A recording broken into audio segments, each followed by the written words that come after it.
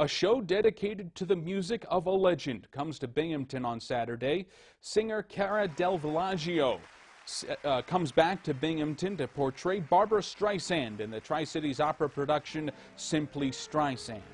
She'll cover many of Streisand's big hits, breaking the show up into then and now versions of Streisand. Del Villaggio was a student at SUNY Binghamton in the 1980s and a resident artist at TCO. She'll sing some duets this weekend with the current class of resident artists. While she's always been told that she resembles Streisand, Del Villaggio says one of the toughest parts of becoming the character was the singing.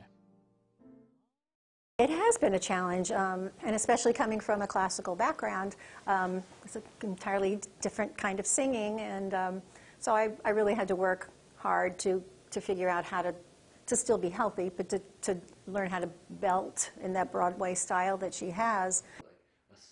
Del Villaggio says the show will be a lot of fun as she stays in character the entire time.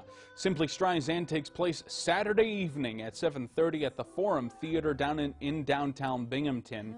Ticket prices range from $19 to $59. The event is also a fundraiser for TCO.